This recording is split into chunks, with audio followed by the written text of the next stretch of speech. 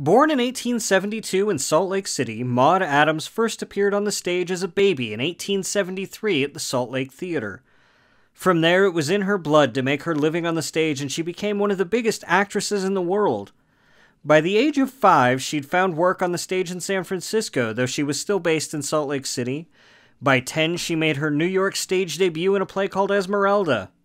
After that part, she came back to Salt Lake City once more, but by 16, she was off again to New York, playing parts all over Broadway.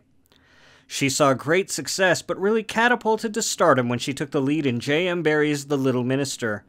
This put her on track to become the first person to play Peter Pan on Broadway in 1904, which became the role for which she was known around the world for. After a severe bout of the flu in 1918, she largely retired from acting and shunned the spotlight. She remained very private as well in order to keep her long-term relationships with other women secret. She was almost lured out of retirement in 1938 by David O. Selznick to work in film, going so far as to record a screen test, but she didn't pursue the part.